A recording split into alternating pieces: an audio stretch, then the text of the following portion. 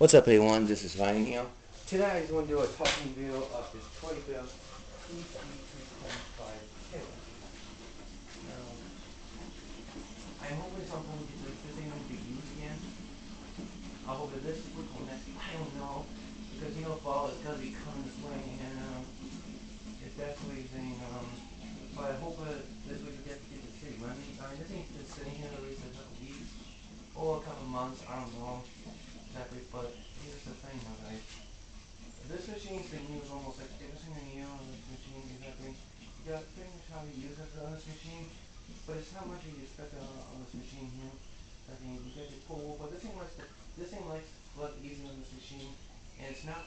It never been like that. Well, yeah, because this thing's being used almost like every single day on this machine. But you know what? I mean, it's not a bad machine, but it's just how it is exactly on this machine. But it's just how it is exactly. I mean, you do get a ton of use on this machine, but it's pretty more expected. But it's just actually it's a pretty nice looking machine, and I do hope at some point we can actually get this thing used at some point before we have to put it away for the fall.